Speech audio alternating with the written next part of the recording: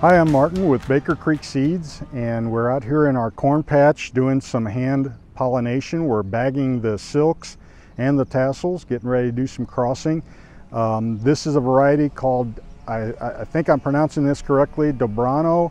It's an early purple developed by Dr. Frank Kutka. Corn is a plant that's got a unique flowering system. It's got what can be considered the male flowers is among the tassel here, which will grow the anthers that emit the pollen, and then it's got the female part of the flower is on the silk, which you can see some tiny silk starting to emerge right in here. That's the tip of the ear that's actually coming out between at this node between the leaf blade and the stalk of the plant.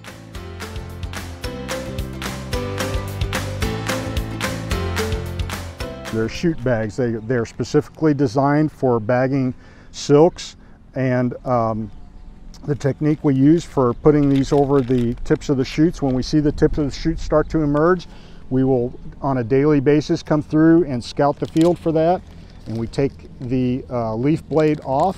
I like to take off a little bit of the tips of those shoot tips there, those leaves, so that they don't push the bag up off of the plant, and we just slip this down and wedge it between the stalk and the ear. Now that shoot will develop inside of this bag, and the silks will grow inside of that, protected from getting pollinated.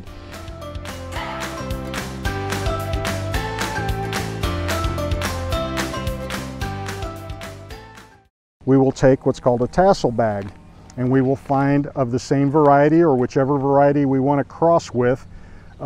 If it's a different variety that we want to cross to this variety or what have you, we will find a tassel that's got active anthers on it that are actively shedding pollen, and we will bag that. And the way we do that is we carefully take off that top leaf blade,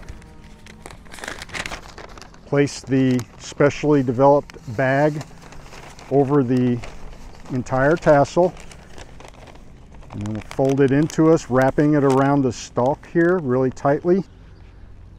And then I like to neatly fold it at approximately a 45-degree angle to the stalk, sealing it off nice right there. The pollen will be shed inside this bag tomorrow morning, and so if I have silks out here, I will be able to take the pollen from this tassel, and I'll be able to swap it out with one of these shoot bags that has silks in it.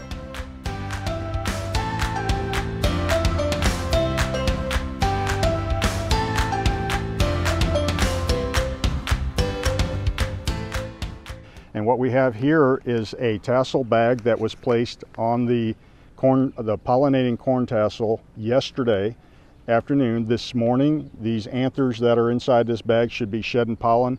This bag should have a bunch of pollen in it, and we're going to actually take this off of here, and we're going to transfer it to one of the little shoot bags that we had placed on the silks yesterday to protect them from getting pollinated. And so yesterday we identified some of the shoot bags that had silks in them.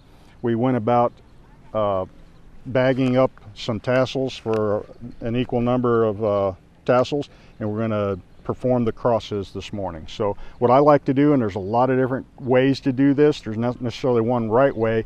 I like to use aseptic techniques for this. Today is a terrible day for it. You can see the breeze is blowing, there's pollen in the air moving around, so it's really tough to keep it clean, but I have to make this cross.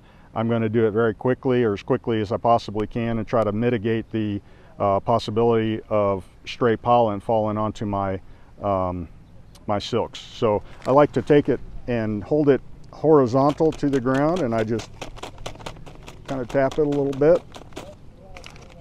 These pollen bags are designed such that you can pull up straight on those two inner flaps, and you can actually see the pollen in there.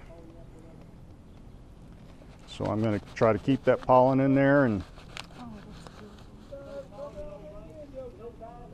now I'm going to take it to one of these silks, which is just up this way. And you can see the silk in here, Izzy. If you want to get around with the camera from the opposite side, you can actually see these silks in here. You can see them through that bag. So I'm going to very quickly try to remove this bag and get the other bag on there quickly. Dumping some pollen on there and putting it right down on there, covering it quickly so no other pollen gets on it. And then this bag remains on the shoot, the developing shoot, which in a few hours should be fertilized. To secure it here, we wrap those two inner flaps around the back side of the stalk, and I put a couple staples in it. That will stay there until this ear is fully formed.